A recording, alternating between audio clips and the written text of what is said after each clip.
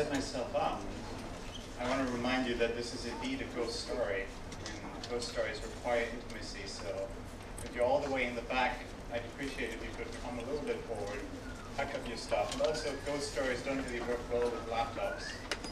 So, unless you're live tweeting this particular story, I appreciate it if you could close your laptop. And this is also a conversation.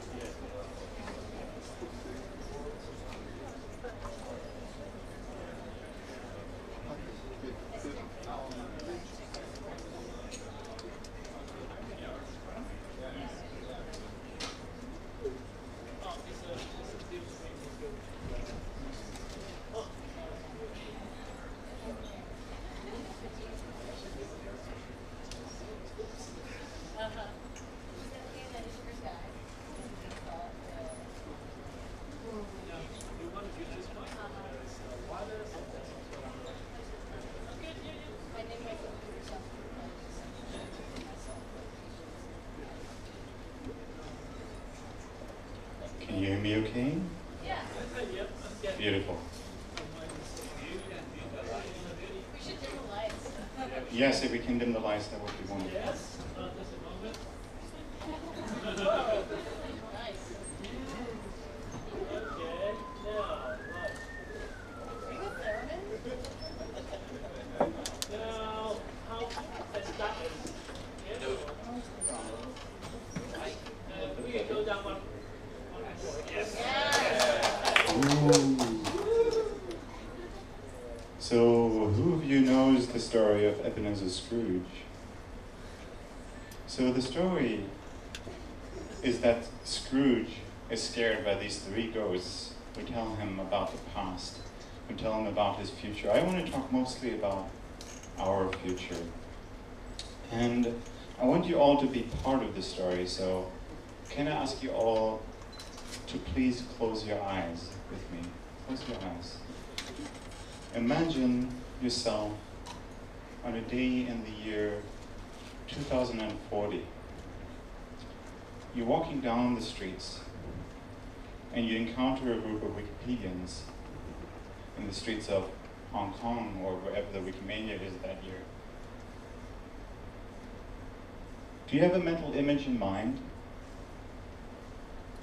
I want to ask you to open your eyes now. Is this what you saw? Yeah. Who had this image in their mind? Someone, okay, two people. So I may have to step back a little bit and start at the beginning. I call this first story The Ghost of Notability. And the story begins, oddly enough, with the departure of our executive director, Sue Gardner, and the hiring of a new ED for the Wikimedia Foundation. The new executive director of the Wikimedia Foundation was a big fan of an idea called augmented reality. Augmented reality is the idea that we can literally enrich our world through information, facts, things that we pull from the net and project into our view. In fact, she was one of the early testers of a project by a large tech company, which I will inadvertently name several times throughout this talk. And was very excited about finding ways to use augmented reality in the context of Wikipedia.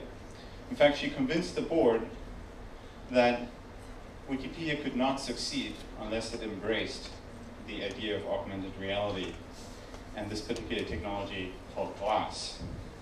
This was an early prototype, but eventually she met with this guy, and they started talking about what we could do together between Wikipedia and this new technology called Glass, how could Wikipedians be empowered to document their reality using augmented reality? And it seemed like this was a hopeless cause, but one of the things that helped bootstrap the use of augmented reality by Wikipedians was a deal that she negotiated with this large tech company.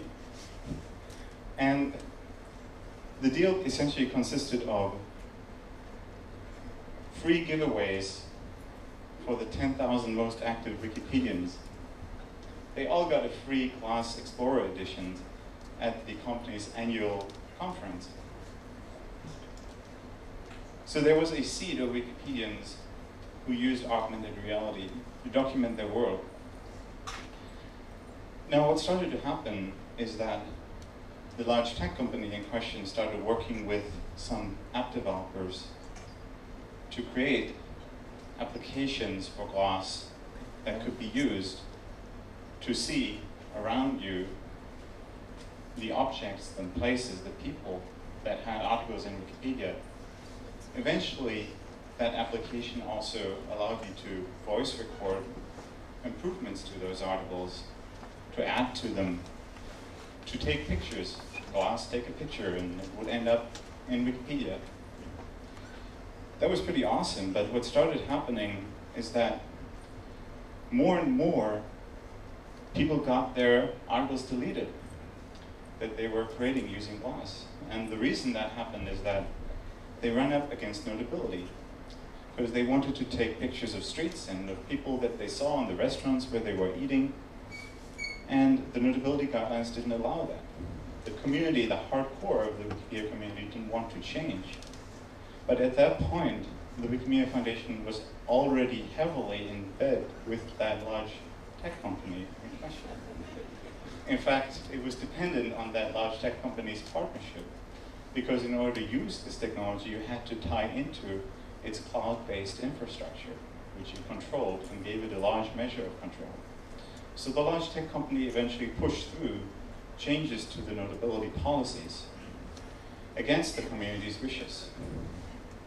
Those changes led to large numbers of community members leaving, but for a while, a new community was starting to thrive that used augmented reality to document the world. However, with most of the core Wikipedia contributors gone from the olden days, and the large tech company in question controlling most of the technology, innovation stopped. No new projects were started, no new ideas came to light, and eventually, in one of the company's annual spring cleaning efforts, it was announced that Wikipedia would no longer be available after July 2025. All the contents of the encyclopedia would be deleted at that date. And so ends our first story.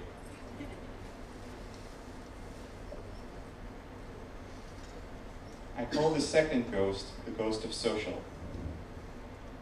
Again, we begin the story with the new executive director joining the Wikimedia Foundation. In the job interview with the board of directors, one of the first questions she asked is, I don't understand why Wikipedia doesn't have a like button. It doesn't make any sense, like it's 2014, where is the like button?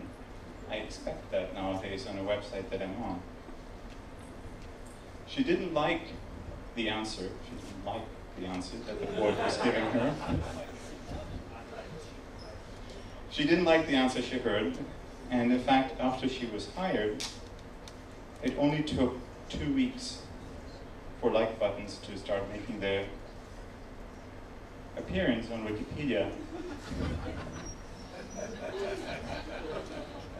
In fact, more and more social features were added to Wikipedia. Facebook Connect was added to make it easier to log in and join the projects. Did I mention Facebook? It started to become possible to share anything you do on your timeline, anything you do in Wikipedia. So if you uploaded an image and it became featured, that was an event that your friends would be notified of. If you did anything that could draw new contributors, your friends would hear about it. And so a lot of new people joined Wikipedia, which was great for a while. The community increased in diversity. At that point, the executive director thought that Wikipedia needed another kick in the butt in order to truly embrace the change that social media could bring. So she engaged a large gamification consulting company. And the idea was, if we use gamification, we can make editing Wikipedia truly addictive. The idea was to limit the number of edits a user could make per day. The limit that was put in place was 50 edits. If you wanted to make more than 50 edits in a given day, you needed to convince your friends to join Wikipedia. Every time you convinced a friend, your edit quota got increased. And Wikipedians were quite persistent in persuading their friends to join Wikipedia. So more and more people started joining the projects, but what started to happen is that those people interacted mostly with the commenting features and the feeds and the buttons, and they didn't actually edit the article content. So eventually the article content was scrapped and was replaced with feeds or real-time events about the articles in Wikipedia from your friends' postings. So you could read about important events in free software that your friends posted about, but the article was hidden from view. And Wikipedia was listed as an encyclopedia game in the social media's gaming directory. To its credit, it had more than 1 billion players a month. So ends the second story.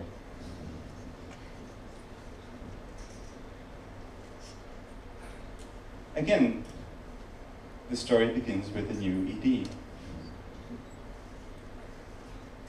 The board of directors decided to hire a staunch advocate for the community as the next executive director.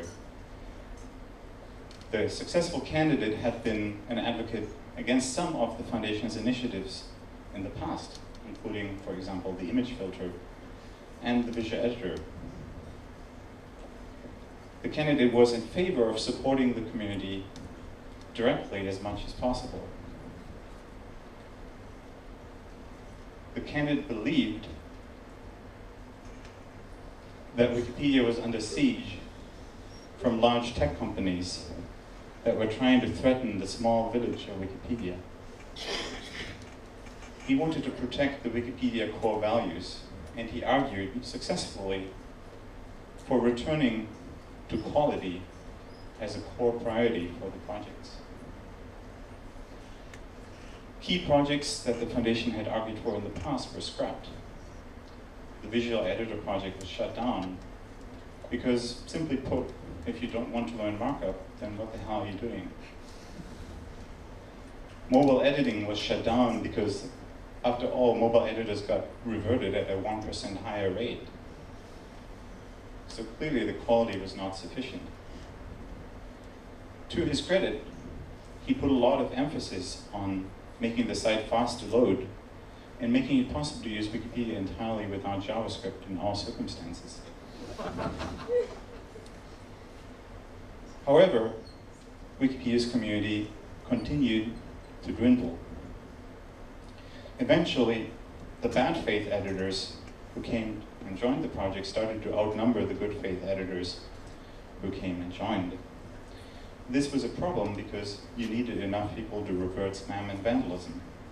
So a new measure was put in place that any edit by a new user would be reverted by default. If you wanted your edit to stick, you would have to put a template on a notice board and argue for it to be applied by an experienced user. The effect of this change was that there were no more new editors. Eventually, Wikipedia got older and older and older. And this is a photograph from Wikimedia 2070 in Berlin. The average age of the contributors who were present was about 75. There were about 30 people who came. In the year 2100, the last Wikipedian died. However, the content of Wikipedia was entrusted to the Wikimedia Foundation, which had stashed away enough funds to preserve the backups forever. And so ends the final story.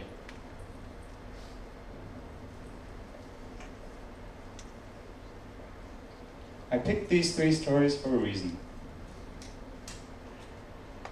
Notability, in my view, is perhaps the single most challenging founding policy of our projects because it inherently limits the growth and the scope of what we can do. The idea that in order for something to be included in our project, it has to be notable as established by reliable published sources inherently makes it hard to grow a community that deals with reality in all its diversity and breadth, especially as more and more of what we consider sources are blogs, Twitter feeds, and other media that are not traditional conventional media. So whether it's through augmented reality or by other means, I think the notability policy will pose a real threat to Wikipedia in the long run. It will mean that we either have to change that policy, or it will simply not be possible for us to be part of certain innovations in certain communities, and eventually we risk being displaced or dispersed in our efforts. Social media poses great opportunities and great threats. We often tend to focus only on the threats of things like gamification, but I deeply believe that in the year 2013, people have an expectation that they can interact about the things they do in Wikipedia with the friends that they love and care about and share their experiences with in social media. So I do think we have to find ways, gracefully, to partner and to think about how Wikipedia activity can be made visible to your friends in your networks to bring in a more diverse contributor base. And finally, I want to talk about change. I started editing Wikipedia in 2001. At that point in time, everyone thought we were crazy, including the people who were editing in 2001. It was just simply not conceivable that this project would go anywhere. It was trying something that was impossible. To let anyone just edit an encyclopedia was crazy. And since then, Wikipedia has become important and people have become protective of it, which is good. As Sue pointed out, Wikipedia matters. It matters to our lives. But in protecting Wikipedia, we have to be careful that we don't lose our ability to try crazy things, to try completely radical new ideas that might scare us, and frighten us. Things like the visual editor seem like dangerous changes. The software could break and content could be damaged. New contributors could join whose only intent is to vandalize. But if we didn't have the ability to manage such changes, then Wikipedia wouldn't be anywhere today. So these are my stories and my hope that we will embrace change without being terrified by it. Thank you.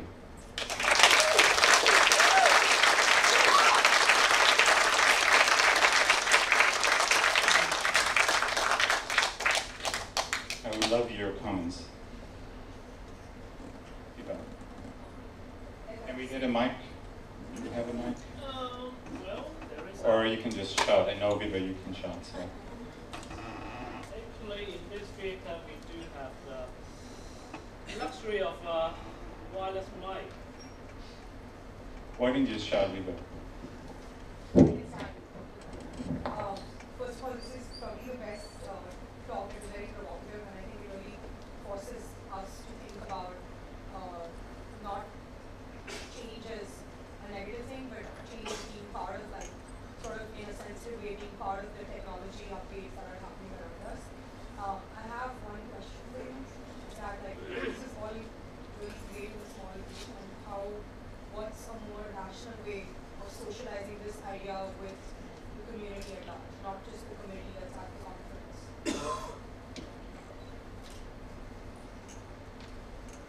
back in 2001, December 2001, Wikipedia was running on a software called UseModWiki, which was a 60 kilobyte Perl script that stored all pages as flat files. And it was beautiful, like it was really elegant. It also sucked. But a couple months later, a volunteer named Magnus Metzger, who's amazing, rewrote the software. And he rewrote it in PHP. And it sucked too. It had many, many shiny features. Unfortunately, all those shiny features couldn't even scale to the size that Wikipedia was at the time. So when you were loading a page in January 2002, it would take about 20-30 seconds for anything to happen. It was incredibly slow, it was incredibly painful. I had just become an editor at the time, and I thought the project was done for.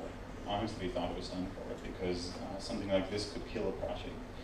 But the opposite actually happened. What started to happen is that the community members started to rally around rewriting the software and improving it. That is the time when folks like Ryan Weber, Lee Daniel Carter, and others started to get involved in software development and rewrote the software 2 or 3 times until it became what we now know as MediaWiki. And the reason I tell that story is that I think we forget that we're an open source project, and I think we forget that we are in this together sometimes. Like I see some of the responses to things like the Visual Editor, and people are saying like, how could you roll out something that's not finished yet? Are you fucking kidding me? Like, what side do you think you're on? Like,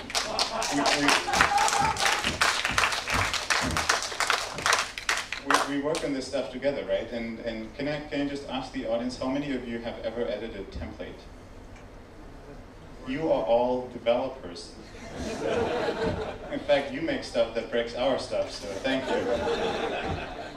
So we have to work together on this. Like, Wikipedia is a very unusual beast, and we tend to forget how unusual it is, especially the ones who joined in like 2008 and 2009, and I've seen Wikipedia as a mature project with finished articles and beautiful templates that just work, and you've learned the markup and you figured out how it works, and it's like, don't break my stuff, it works. Well, we kind of do have to break things regularly in order to make things better. And we have to do that together, like, because we all are responsible for this thing, and we've all made it what it is in the first place. So I think the message that works with people and that I think people can hear is we are building this thing together. And when people get scared is when they worry that we're imposing change on them. And I think when they can partner with us is when we invite them to do so. Oren.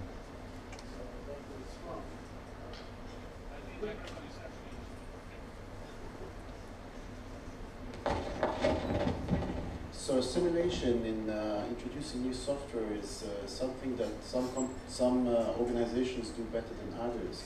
I think if you do it too early or in the wrong way, you inflict a lot of pain.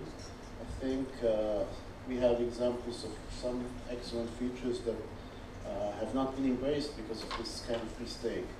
On the other hand, the ideal example I can think of is Wikidata, which was introduced on many wikis and almost with zero resistance.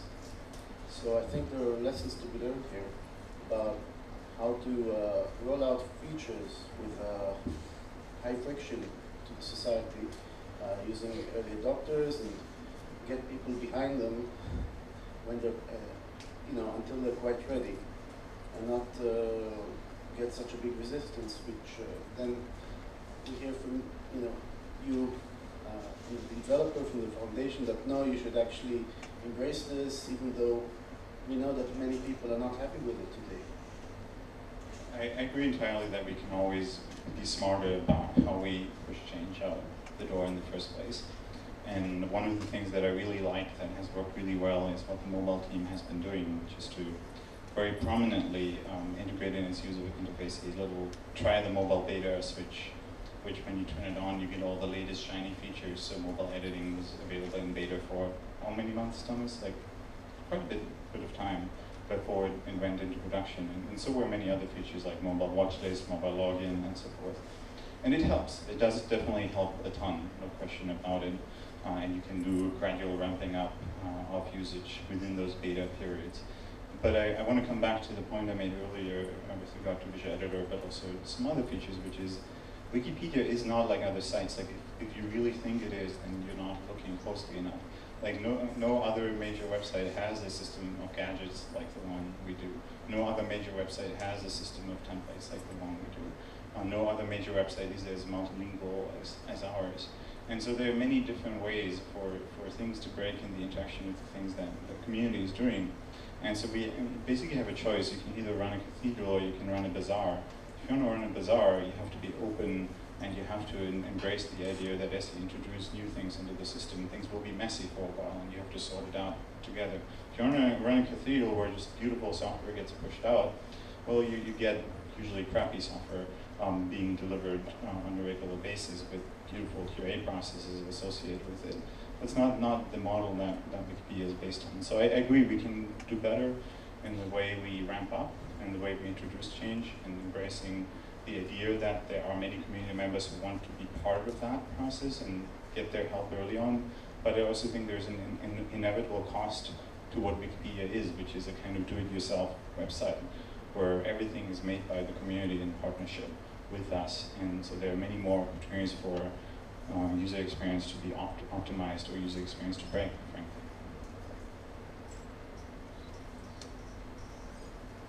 Howie, do you want to?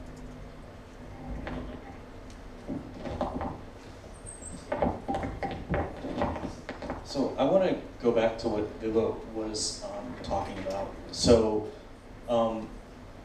I think those things are three things that you brought up are really interesting. At the same time, I don't think it's a presentation or a communication that's going to result in change. I think change is a process. One of the things that I've observed, this is my fourth Wikimania, one of the things I've observed is I think since the first one we've been talking about social. At the same time, our conversation about social hasn't gotten smarter and it hasn't gotten sharper. In my view, it's still a vague notion of there are parts of social that are good, but there are parts of social that we need to be careful about.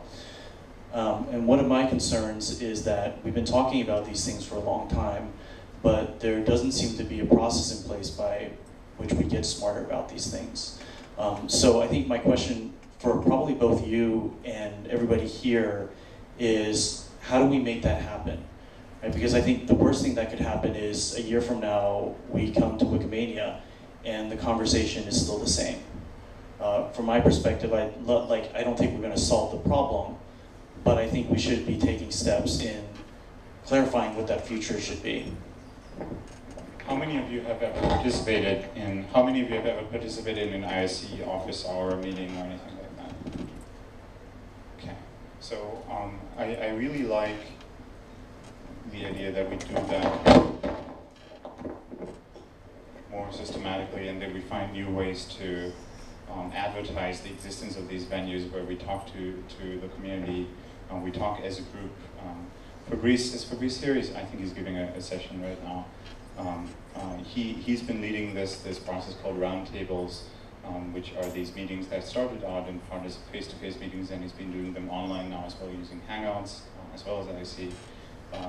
And the purpose of those meetings is to really just sit down together and talk about some of these hard questions around, like, okay, so what parts of social in the broadest sense actually make sense in the context of Wikipedia and which parts don't? And I've never felt in any of my conversations with the community, I am a long-time member of the community as well, that we are resistant to having those conversations. Never. I've never felt that. I felt that there are normal fears and concerns that people have when they start talking about Facebook, and I share those concerns too. Privacy, integration with like a single monolithic entity that wants to control all the data. Like, all of that stuff is freaking scary, and we have to be really careful and conscious of those risks. I think what tends to happen when we don't talk to each other is that we stereotype each other.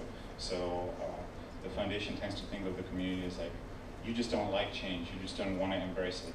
I don't think that little image in the presentation notwithstanding, that was a caricature. I think the truth is that the community wants change and embraces it. I think the opposite is also true. I think the foundation is sometimes being stereotyped as a clueless about the community, clueless about privacy, clueless about risks, and that's bullshit. Like, the foundation has dozens of community members in it, some of whom have been active in Wikipedia for many, many years, who understand those conversations, have been part of those conversations. So we have to be careful not to stereotype each other, but that's what happens when groups don't talk effectively. So I think the answer is conversation. Can we hear from some non-WMF people? And non-chapter people? just kidding, just kidding. Go ahead. Yes. Yes.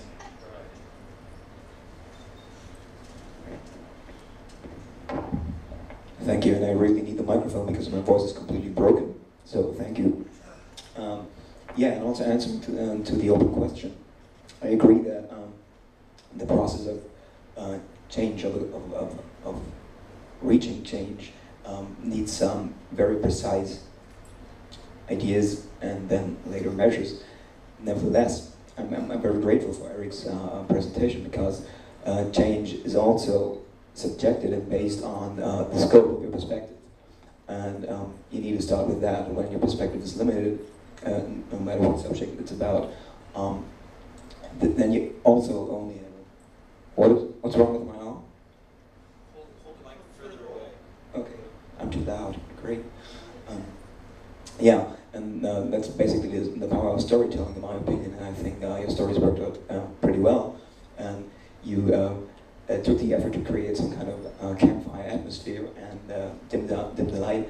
And like every good campfire story, stories need to be retold. And I can only encourage everybody in this room to, take the opportunity and retell the story and see what happens.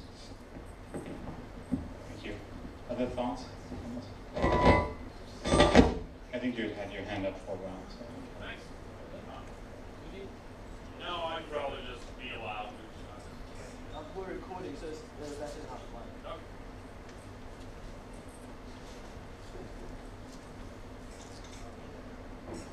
Okay. Thank you. I'm not sure if I'm portraying your ghost stories correctly, but it seemed to me to be a lot about technology and not as much about politics and cultural issues and stuff like that. So I was kind of wondering if you had some ghosts of culture and ghosts of politics that you thought of and discarded before the talk, or see that as a potential problem in the future for Wikipedia. That's a fantastic question. Seriously. I view the notability thing as a culture thing, and I talked about that in the context of technology because it seems so obvious to me that as new technological opportunities arise, the concepts of notability and reliability that we apply today are just going to break completely. But to me, they're already broken. Like, I felt that way for a long time. I felt that deletionism is actively hurting our mission for a long time. And thank you. And so I think that's a deeply cultural issue, and one that we can, as the foundation, only help so much with, because it's a conversation within the community at large. And has anyone seen SJ's blog post about Newpedia? Okay, of course you guys have. So Samuel Klein, one of our board members, wrote this fantastic blog post, which I think was inspired by a breakfast conversation with Maker or something. And basically, what he proposed in the blog post was, hey, wouldn't it be great if we created a project where all these policies didn't exist and people could just write articles without being bothered by all the complexity of policy. And when they're done, we'll move them over to Wikipedia. And so it's like a drafting space. And we'll call it Newpedia, N-E-W-pedia. And so those of you with a bit of history knowledge about Wikipedia know, of course, that Wikipedia was preceded by Newpedia, N-U-pedia, which was a drafting, which was intended to be the final destination for articles written in Wikipedia. That was the idea of how it should work. And in fact, up until like June 2003 or so, Jimmy thought he would call the Wikimedia Foundation the Newpedia Foundation. And the idea being that there's the stable project that publishes the encyclopedia, maybe even printed versions of it, and then the Wikipedians are doing all the crazy drafting stuff.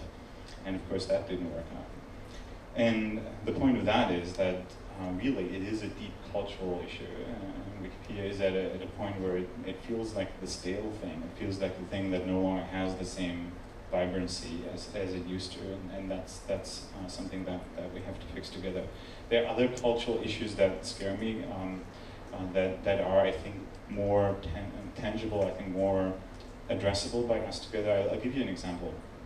We talk about diversity a lot. And when we talk about diversity, we talk about what deters different cultural groups from contributing to Wikipedia. How many of you know what Twinkle is? Okay, so Twinkle, Huggle, and other similar tools like that are tools that are used to patrol vandalism, primarily in English Wikipedia, also in a few other wikis that have ported them over. And when you look at the pages for these projects, one of the icons that is frequently used to symbolize patrolling of vandalism is a policeman. Do you think there might be any cultural issues with an image of a policeman?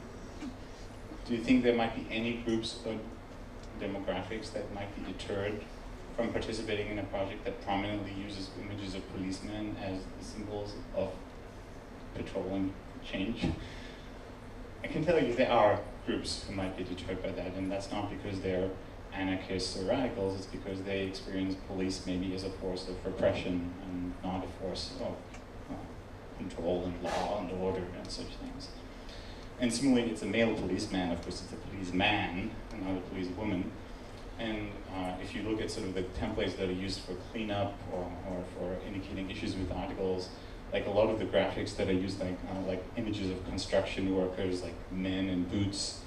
And then if you look at like the images that are used for gratification and thanking, you might find like images of ladies in skirts. And so those kinds of choices that are made by the community reflect its biases and reflect who's in the community today. And we always insert bias into our conversations. We always do. We always have to be conscious of that. We always have to be making an effort to make the unseen visible to ourselves. Who's not at the table, who's not in the conversation, and why are they not there?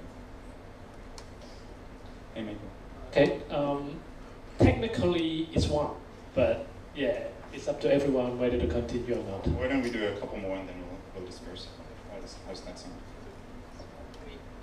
I mean, I think that one thing I think it's worth remembering is that change has never been uncontroversial within these communities. And I haven't been around quite as long as you have, but I mean, I certainly remember lots of people just doing things and having enormous amount of backlash from the community and just sort of saying, well, it's going to be fine, we'll talk about it, or they just do it first and then there's a fight, or they suggest it, there's an argument for a long time and people do it anyway, or something like that. And I think that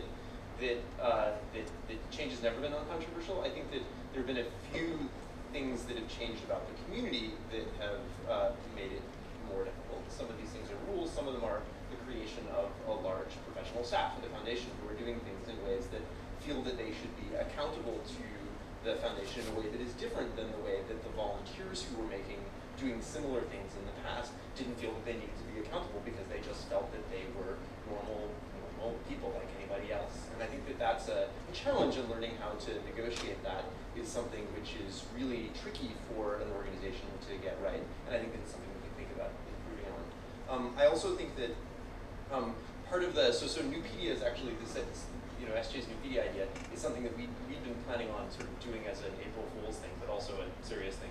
Launching seriously on April 1st for years now, and decided that we're just talking about it long enough, we just put it out there. Maybe other people could help us with it. But the serious point is that very often a lot of the, as organizations collect, weight and inertia, very often the way to do new things is through organizations that are more or less separate from the ones that we've created. That may be different wikis, it might be totally different organizations, right? It might be different projects that just separate themselves from the past. And I think that a lot of interesting innovation has happened in, the most interesting innovation in the last, few years has happened. I mean, Wikidata is an example of something, which I think, I don't know, maybe this is just, from my perspective, it looks like it was easier to do, outside of the Wikimedia Foundation, in Germany, but, in other places as well. Just to jump in on the Wikidata thing, one of the cool things about Wikidata Who knows how the Wikidata notability policy works? Is there anyone here who knows the Wikidata notability? Amir, can you explain it to the audience? Last time I checked, the rules in Wikidata is that there can be an item in Wikidata if there was an article in this Wikipedia. There's more to it than that, actually. One of the things that's cool about it is that if, in order to represent the connections between multiple things, you have to create a thing that doesn't have an entry in Wikipedia, you're allowed to do so. And that's pretty awesome because it means you can actually document people, like if you want to document genealogy, for example, you can document people who don't have an entry in Wikipedia.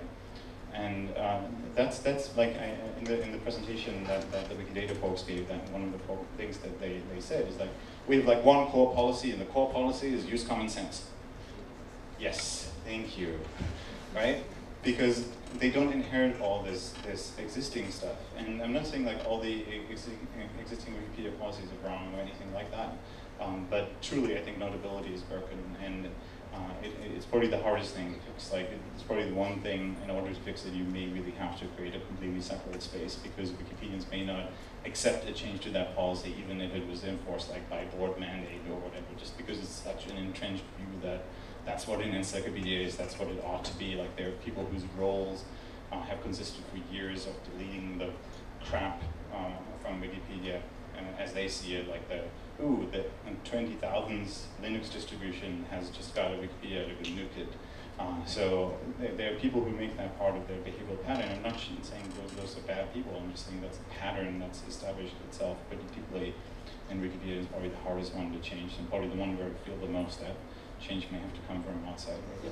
I mean, and I would just, and I said this yesterday during the other Imagining Wikipedia session, but I think that we need to remember that the reason that this stuff is important, and the reason is that we're here, is because, not because we want to perpetuate Wikipedia as a website or the foundation or the chapters out there, but because we want to promote the dissemination, the sort of collection and dissemination of free knowledge, and the empowerment of people to sort of engage in defining the world and the knowledge about the world. And I think that very often, and in incredible ways, we've been able to do that within these institutions and organizations, and in many ways we've historically done it outside, and that I think that, you know, we need to believe that, you know, we should go ahead and do it inside, you know, these projects and organizations, and outside, and have faith that you know, to the extent that the, you know, foundation and our movement and our projects are on the right track, that they will follow and adopt these things in the way that they have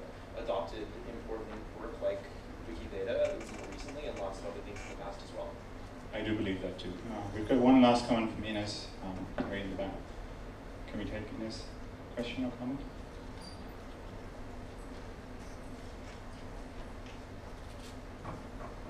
So hi, as a Wikimedia who's been heavily involved in some of the past times. Sebastian, sorry, I'm working, right? Didn't see your face there. Can you hear me? Yeah? All right. This is more of a request, really, a request to the foundation, really. You know, we were talking earlier about a safe and stable foundation that's been built over the past 6 years, where Wikipedia is safe, and we have a very good basis to do a lot of things. So my request is to actually do a lot of things, and really use technology as a catalyst to maybe change some things that are happening in communities or that are not happening in communities. You know, technology has been a catalyst for a lot of change in many different ways outside of Wikimedia. At the same time, within Wikimedia, we never actually built a community that is embracing change or embracing growth, in the sense that, you know, things that could be working in one way today might be working a different way tomorrow, and even working a third way 3 or 4 years from now. What you're working on with the visual editor is something that hasn't changed in 10 years. How we edit Wikipedia has not changed in 10 years. So when you start going in there and saying, all right, we'll do something completely different, or maybe different, then there's resistance. But I think that's fine. I think that's important. And actually what I'd like to see is to have the foundation break much more things, more often, change things, so that actually the normal sense is things are changing all the time.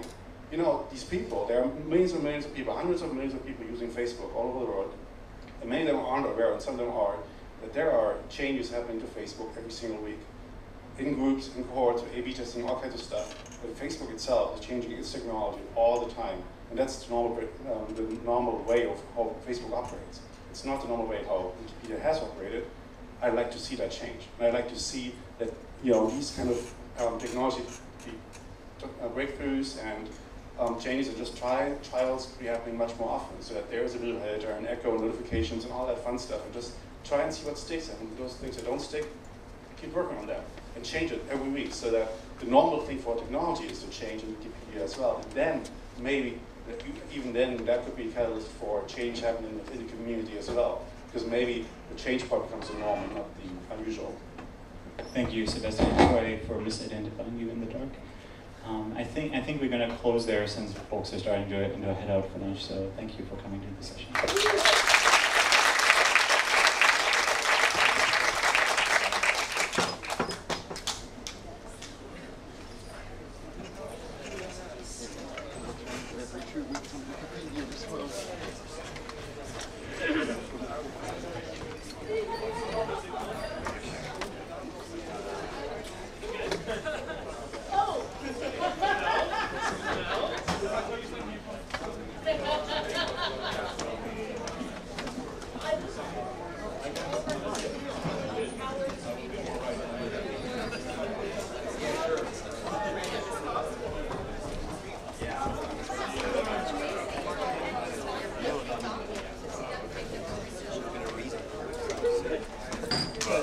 Depending on the age. Hi.